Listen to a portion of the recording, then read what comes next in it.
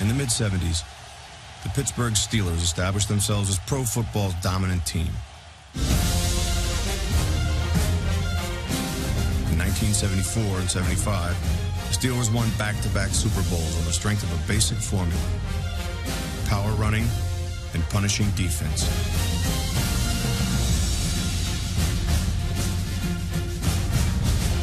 You always want to get to that big game and play in the Super Bowl. Once you won it, it becomes contagious. You want more and more and more. There was a mindset in the team that we were the best, and there was nobody really even close to us. I mean, we were frighteningly good.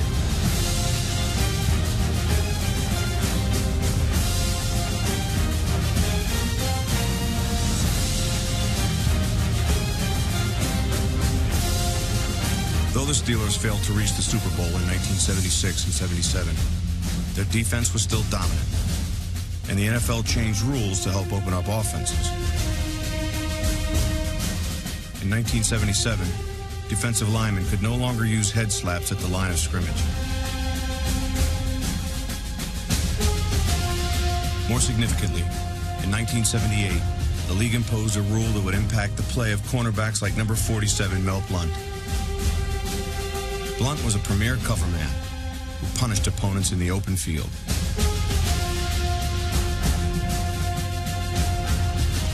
He's a physical specimen at that time.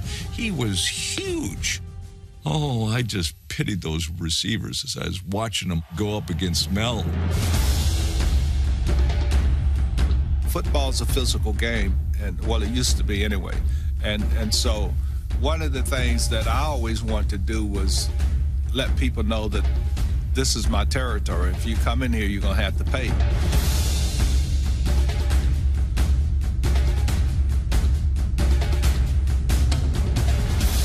Prior to 1978, defensive backs have been able to jam receivers downfield. Under the new rule, defenders could only make contact with receivers within 5 yards of the line of scrimmage. The rule forever changed the passing game in the NFL. It became known as the Mel Blount rule. They really was trying to legislate the game to slow the Steelers down, especially on defense, because we were basically dominating the game. I think anytime a player can have such an effect on the game that they name a rule after you, I think it's an honor, and it's something that my kids can read about, and so it's a part of your legacy, and I'm honored that they thought enough of the way I played the game that they would change the rule and call it the Mel Blount rule. Defensive backs today, they probably look at me and say, man, that's the guy there right there that's causing us so many problems today. The new rules would have a huge impact on the team in 1978. In fact, the Steelers would never be the same. They would be better than ever.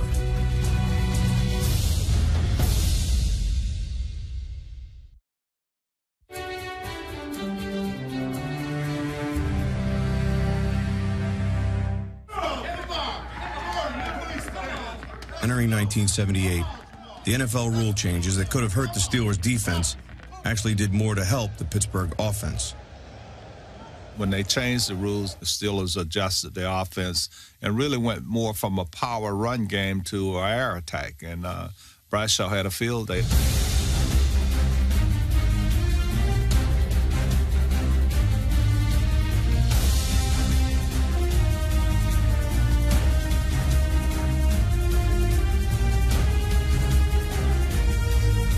Quarterback Terry Bradshaw got off to the best start of his career. He threw a pair of touchdowns in each of the first 3 games, and the Steelers rolled to a 3-0 record. Bradshaw backs up. Bradshaw's very deep now. Now he lets it fly in the end zone. There's Thornton for the touchdown, straight down the middle to Sidney Thornton in the end zone. Here's Bradshaw going back deep. They're coming after him, chase him out of the pocket, running to the left, and he fires downfield into the crowd. Cunningham makes a catch over the shoulder of the defensive back. Can you believe that? That rule change in '78 made a significant difference. It was very obvious, the difference in the releases that the wide receivers were getting and how quickly they could get into the field and create separation. Receivers John Stallworth and number 88 Lynn Swann were running free like never before. And even a lesser-known tight end was consistently finding open spaces.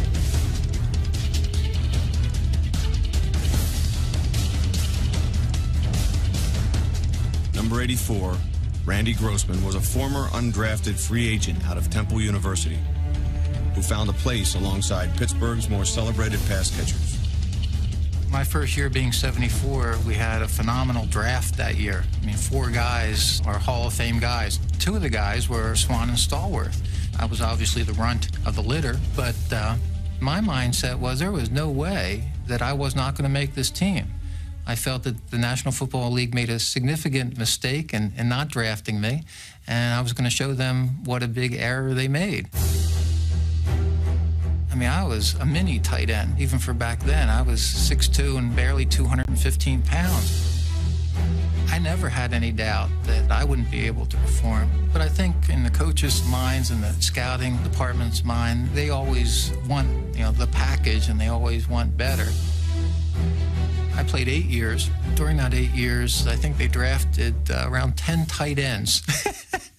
So I guess they didn't have the same confidence in me that I had in them. In 1976, Pittsburgh drafted 6'5", 250-pound tight end Benny Cunningham in the first round. In 1978, Cunningham was off to his best start. Blair reverses it to Swann. He gives it back to Bradshaw. Bradshaw firing for Cunningham. A Pittsburgh touchdown. How about that? A Pittsburgh touchdown to win the ball game. Cunningham's game-winning score improved the Steelers to 4-0. 2 weeks later, however, Cunningham was lost for the season with a knee injury. The starting job was left to Randy Grossman. The tight end the Steelers had always tried to replace turned into a player they couldn't do without.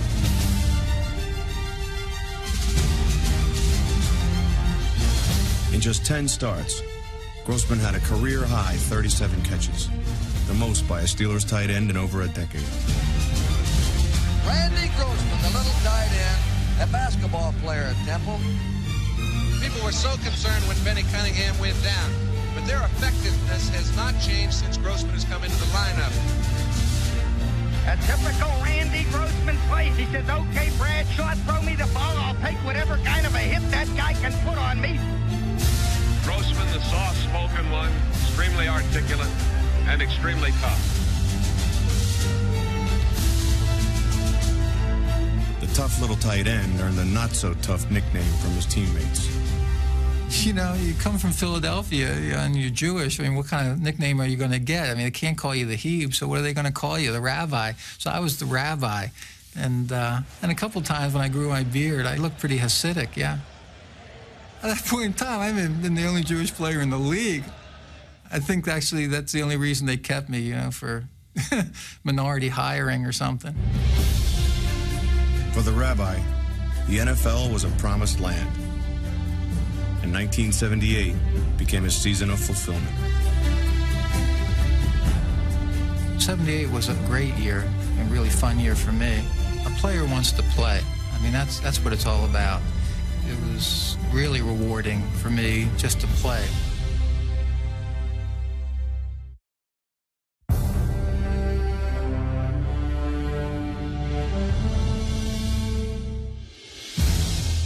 In 1978, Joe Green was still the heart and soul of the Steelers' defense. For years, Green had been the driving force behind the steel curtain.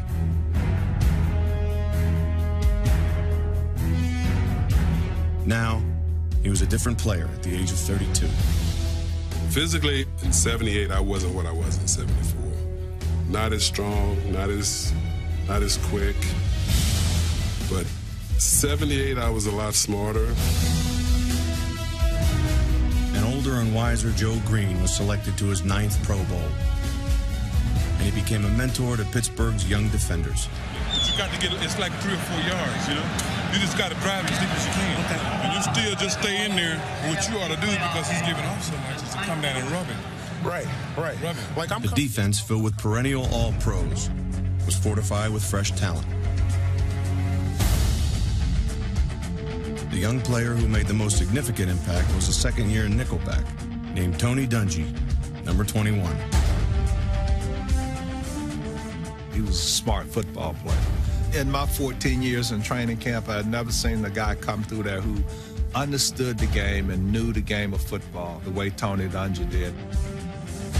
Dungy led the team with 6 interceptions, but the dominant force in the secondary was still ninth-year cornerback Mel Blount.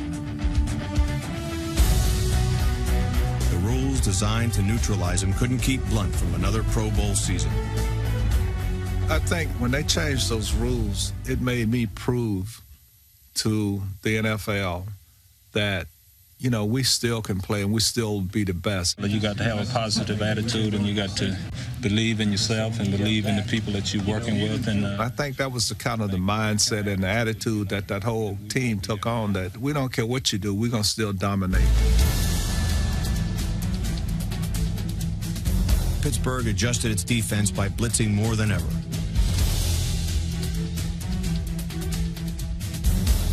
The Steelers gave up the fewest points in the NFL. In the regular season, they did not give up a touchdown in the first quarter.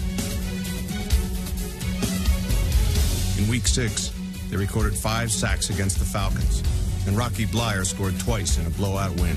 And the give is to Bleier. Bleier over the right side. He's running for pay dirt. He's into the end zone for a touchdown. Bleier scored again the following week, as the Steelers improved to 7-0, their best start ever. Bleier was having one of his best seasons at the age of 32. At times, I find myself sitting in front of my locker, thanking God for giving me the opportunity to be able to put this uniform on and to be able to play this game and to be able to make a living from it. It's hard to believe Bleier could ever make a living playing football. The running back was a 16th round draft choice out of Notre Dame in 1968. Near the end of his rookie season, he was drafted to fight in the Vietnam War.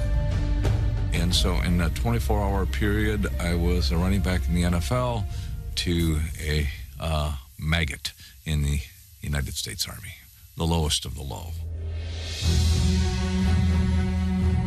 And my focus basically at that moment was, okay, fine, I guess I can be the best soldier I can be. In August of 1969, a grenade explosion left Bleier with serious wounds to his leg and foot.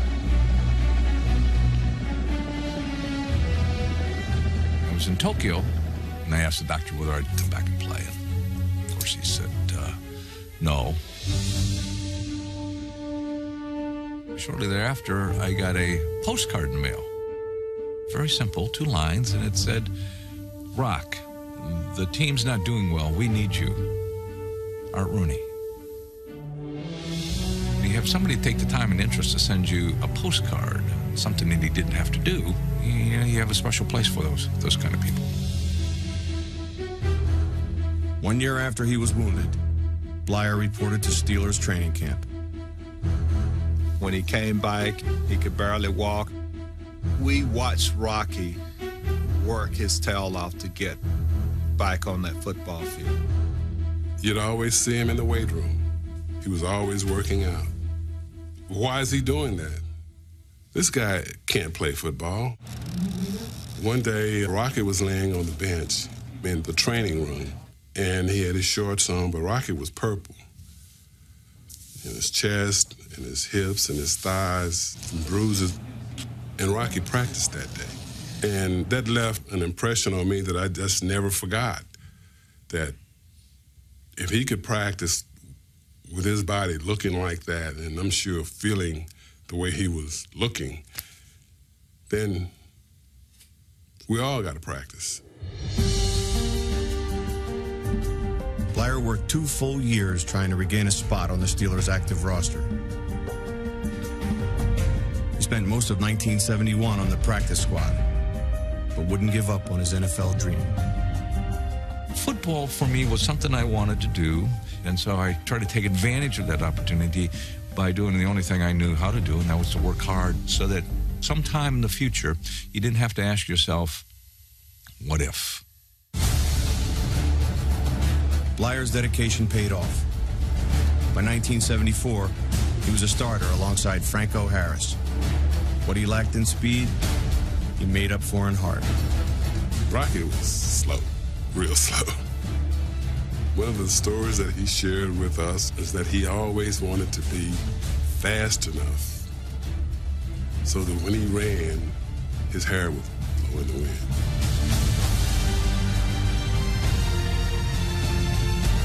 And one day, he had a breakaway, and he said he felt the wind blowing in his hair.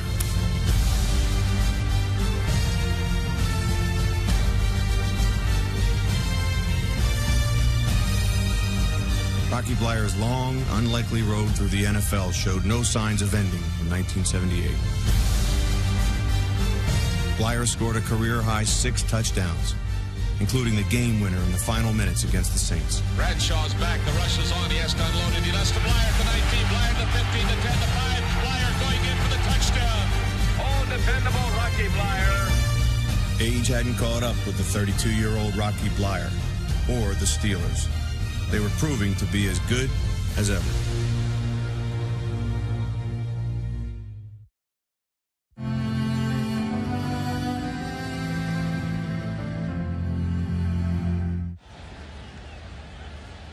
Basically, we like to pride ourselves on being a very fundamental football team. You have to win by blocking well and tackling well, out-hitting your opponents. And it takes special kinds of people to do that. And those special kinds of people are the ones we're looking for. And I think we have those kinds of people. The people the Steelers had were the best in the game.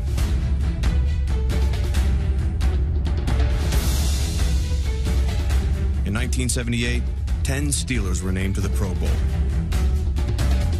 Of their 22 starters, 9 were future Hall of Famers, each drafted by head coach Chuck Noll.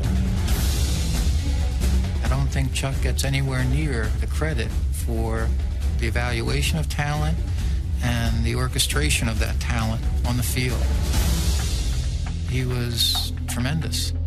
He was not a motivator, and I think that was actually one of the strengths of the team in that the players had to be self-motivated. There wasn't a false sense of enthusiasm. There had to be an inner fire on the guys, and I think that was evident all the way through the roster. I remember being on the sidelines with Chuck, and we're all talking, you know, you got to support your teammates, you know, and you're going, come on, guys, come on, hit them, let's go, come on, let's pick it up. Let it stop him, D! And I can remember him turning around and saying, we don't have any of that here. We don't do that here. I mean, because that lasts only this long. Because when you're out there on the field, the thing that gets you through is the habits that you create, is what you do in practice that carries on to the field.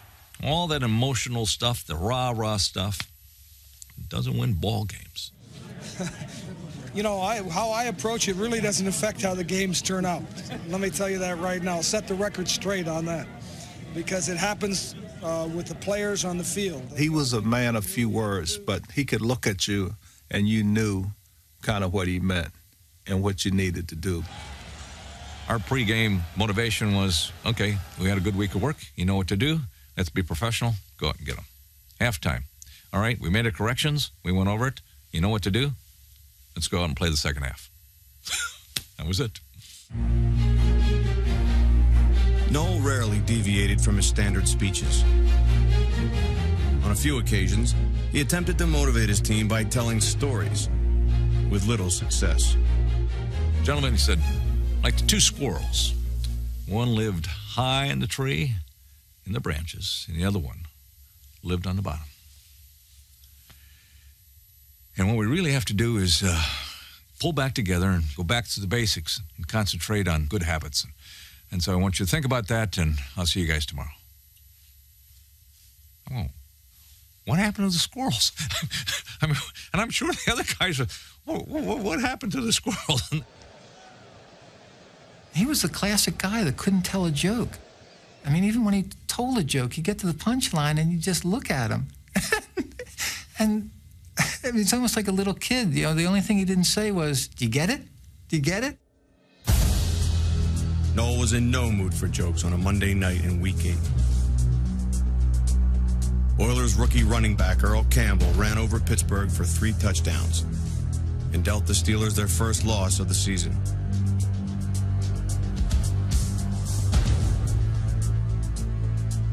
In Week 11, Pittsburgh lost again in Los Angeles.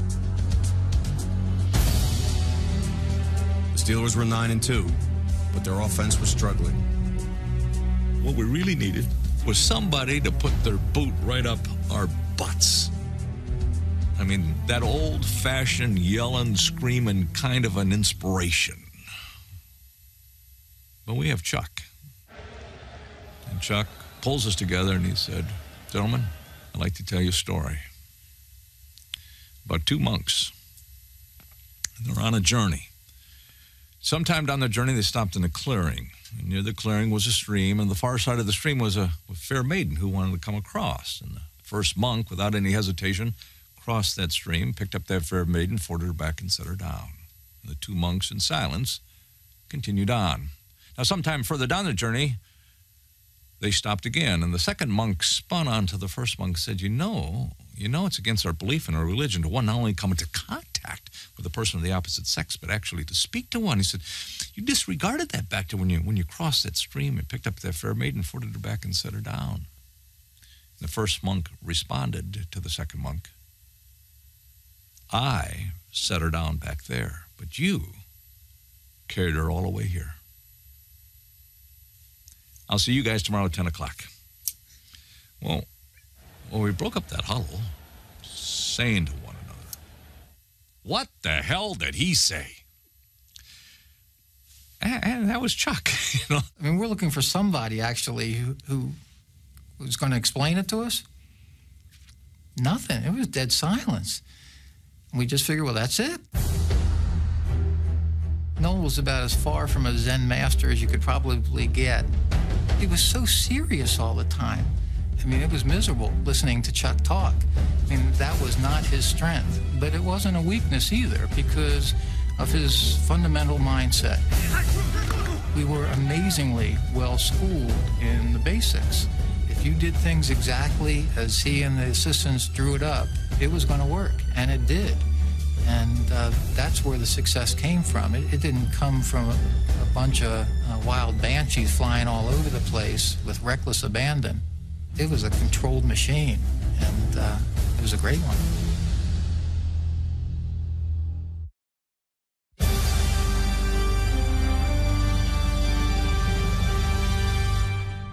Here comes Terry Bradshaw now. Where's that? Terry. Good luck today, baby. Hey, Franco. Watch yourself. See you later. Okay. Terry Bradshaw traveled a long road to success in the NFL. The Steelers quarterback had endured years of struggle, booing from hometown fans, and a stormy relationship with his head coach. Bradshaw eventually matured into a championship quarterback. By 1978, the ninth-year passer was in his prime. 1978 kind of dawns on him what he can and can do. He can read defenses. He knows what plays to call now. And he feels very confident, I think, in his own ability and his ability to be able to change whatever Chuck might want him to do. Bradshaw was one of the few quarterbacks who called his own plays. He did a masterful job of balancing his high-powered air attack with a steady dose of running plays. And Bradshaw to draw gives it to Harris straight through the middle and into the end zone for a Pittsburgh touchdown. They were looking for the pass. Bradshaw called it perfectly, a draw play to Franco Harris. Terry did a good job in third down conversions, running the football, throwing it, mixing it up, mixing his offense real well. So I've started going more play action now. I've got some confidence, and today we threw on first down, we threw on third, we threw on second. We mixed it up, we ran on first, we just threw a lot of different stuff at them all the time. We trapped them sometimes and just used a lot of offense today. And we had success. Everything Bradshaw called seemed to work. The quarterback was suddenly leading a charmed life on the field. Off it, he was making country music albums. And in 1978, he appeared in the movie Hooper with Burt Reynolds. Burt, if you're watching, talk to my agent about my next movie. Make it a Western. You gonna let me be in it? Yeah. Oh, it's beautiful. Pittsburgh Steelers, the finest team around. When the weather gets cold, the black and gold are gonna be Super Bowl bound, bound, bound, bound, bound, bound. Oh, jeez. I guess that's one of the reasons why Terry is such a fun guy. He can really, really laugh at something, and he can really laugh at himself, too. Some people say that football teams are like a family. Would you agree with that? Oh, I hate all these guys, and I don't enjoy them at all. No, I think it's true in a sense. We're close. Heck, you're together 6 months a year. You sleep with one another. You shower together. You meet together all day long, and we got a beautiful family here. In the Steelers family, the two-star receivers were sibling rivals, vying for their quarterback's attention on and off the field. Brad was very good at playing both Swan and Stallworth against one another in kind of a joking way. One week he decided, I'm going to just kind of hang out with Lynn just to see what John would say. And so he'd go over to Lynn, cross the locker room over to the other side, just kind of hang around his locker, and then he'd come back, and then Brad would giggle. Terry is a scream. He played it, to the hilt. And all of a sudden, wherever he turns around, there's Lynn and there's John. He would, out loud say something like, boy, I could really go for a donut. And all of a sudden, there's a dozen donuts there. So it was fun to watch, but it was obviously a great thing for the team, too. On a Monday night in Week 13, Bradshaw hit Stallworth for 1 score and Swan for 2 others.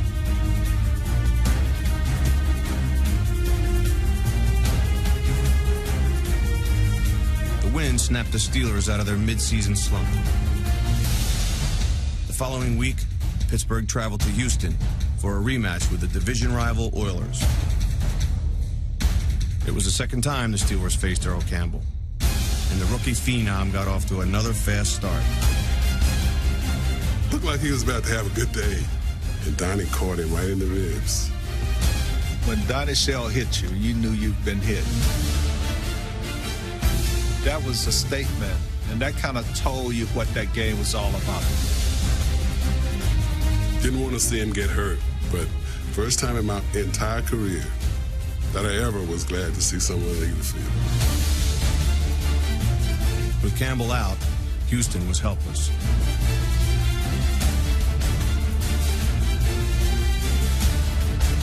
The Steelers improved to 12-2 and clinched their 5th straight division title.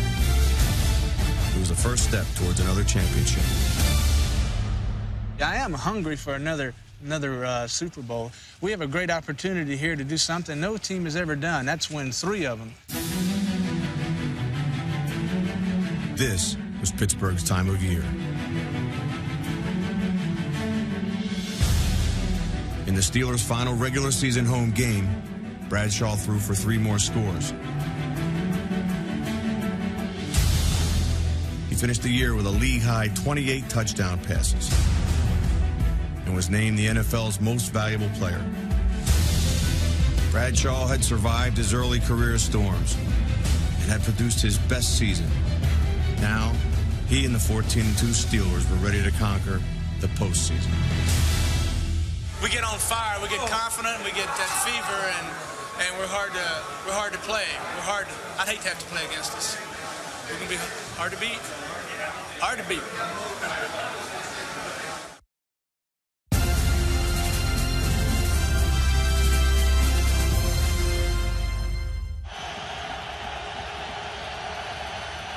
This is Myron Cope along with Jack Fleming bringing you the Steelers' first playoff battle against the Denver Broncos. The Steelers remind you of those 74 and 75 Super Bowl championship Steelers. They have that tough defense, and this year an extra dimension in the passing game. Terry Bradshaw, a great year.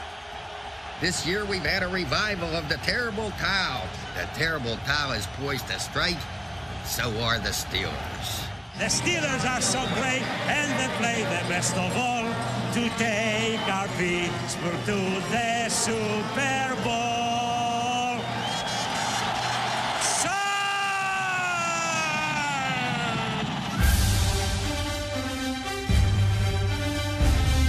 Bradshaw's back deep, good protection. Going deep for Swan. There's Swan to catch it for the touchdown. Swan caught it up in the air. Going deep in the end zone. There's Stallworth with a man with him, and Stallworth caught it for the touchdown. Stallworth with a circus catch at the end line. After dominating Denver, Pittsburgh had an icy reception for Houston in the AFC Championship. The Oilers were a division rival on the rise, and they had already won in Pittsburgh earlier in the season. Whenever you're competing and somebody think that they're on your level, it's an incentive to prove to them that they are not. We just wanted to prove to them that they can't compete with us. I don't know if they had a chance.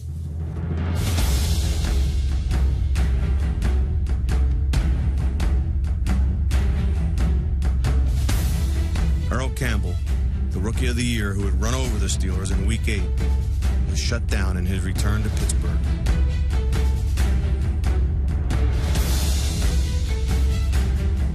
Joe Green, Mel Blount, and the defense punished Houston. Both teams were punished by the elements.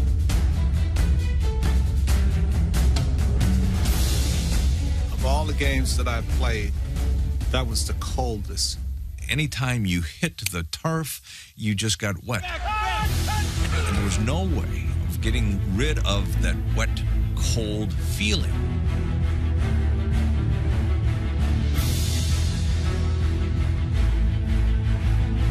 The Steelers' offense never got waterlogged. Terry Bradshaw and Rocky Bleier helped Pittsburgh build a 31-3 halftime lead. Rocky breaks the tackle, stumbles, comes over the right side, the 10, the 5. He's headed for the goal line. Touchdown! Rocky Bleier on a slant up the right side. In the third quarter, Bleier began feeling effects of the weather. I was on the sidelines trying to get warm, and I started to shiver. You know, your jaw just starts to click back and forth, and you have no control, and you're just going, and you can't get warm. Team doctor who was standing there. And Doc says, well, I think maybe we should send you in. Well, outwardly I'm going, oh, no, I can play the game. Inwardly I'm going, yes, I want to go in. I want to go in. So he said, okay, fine. I got to tell Chuck that I'm taking you in. And I'm going, oh, don't tell Chuck. Let's just go in. Chuck's standing on the sidelines. Taps him on the shoulder. He said, Chuck, I'm sending Bleier in. He goes, why? Well, he's cold. Oh, I could have died. But I get to go in. The Steelers that remained outside were soon warmed by thoughts of a trip to Miami for Super Bowl 13. We got the best offense, the best defense, the best QB, the best running back, the best everything, best coaching staff, best front office, and we got the terrible time. What more do we need? Hey, third ring. After a 2-year absence from the Super Bowl, the Steelers were headed back. They once again had the look of a champion.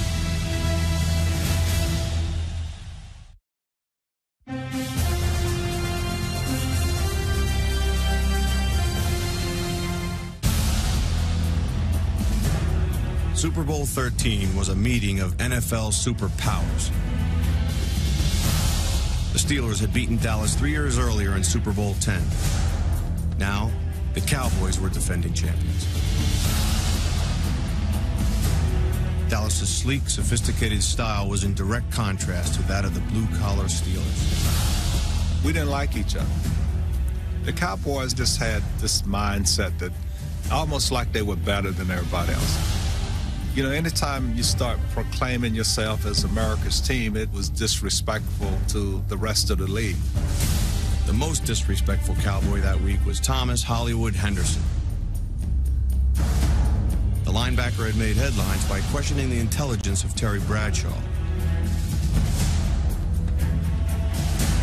He took verbal shots at several other Steelers as well. His comments about me was that, I was just a backup who didn't belong in the Super Bowl and basically was no good. And the only reason I was there is if somebody died or something. So I took it pretty personal. When somebody actually questions your ability as a player, that's a throwdown sort of event. So from my perspective, I was really looking forward to the game.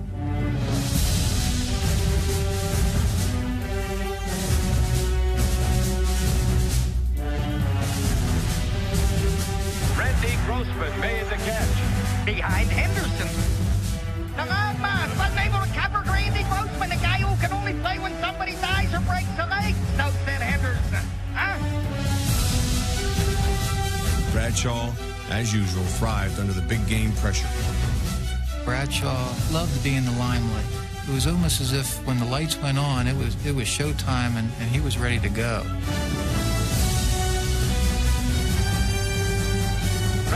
Hesitates and then throws deep for Stallworth in the end zone. Touchdown, Pittsburgh! Johnny Stallworth caught it between two Dallas Cowboys. But a win wouldn't come easy for Bradshaw and the Steelers. Super Bowl XIII turned into an epic back-and-forth struggle. One big play after another, produced by the game's biggest stars. I'll tell you, I'm out of breath because this is some kind of a Super Bowl. Staubach is back deep, and he winds up at throws. Intercepted by Blunt at the 20. Bill Blunt came up with the interception. Hear that ball loose and get after their out. Joe Green broke through to nail Staubach and caused the fumble. Doggone it, Steve did have his mitts on that football, but he couldn't quite handle it. I think I played probably a quarter of that game being incoherent. They had this big guard. There was one play where he caught me on the chin with his helmet.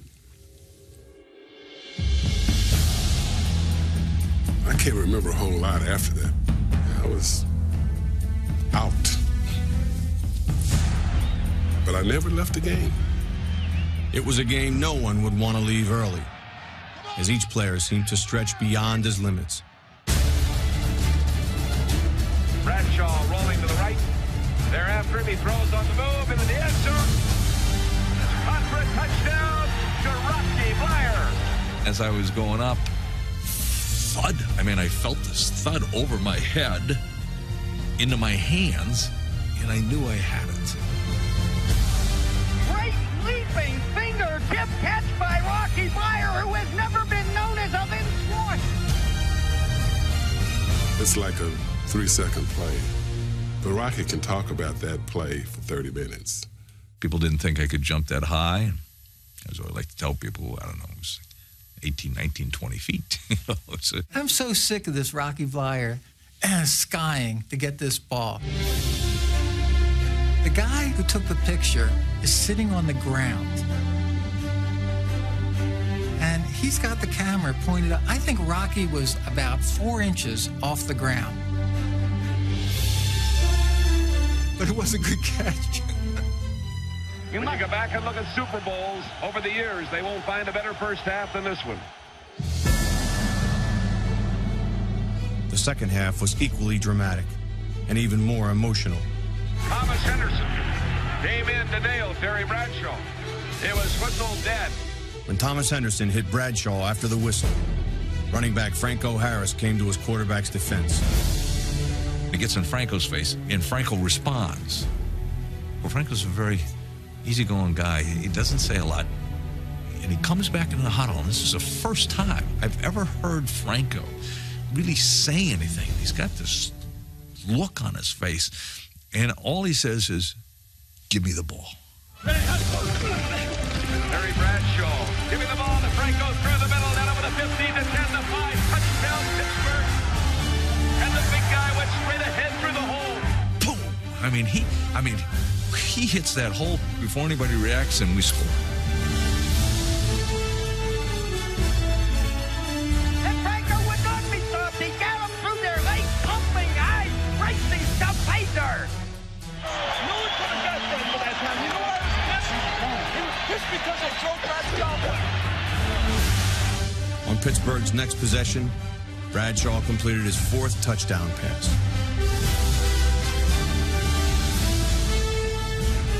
Makes a circus catch in the end zone. Unbelievable catch for the touchdown. He was up in the air and made a circus catch. He looked like a flying circus.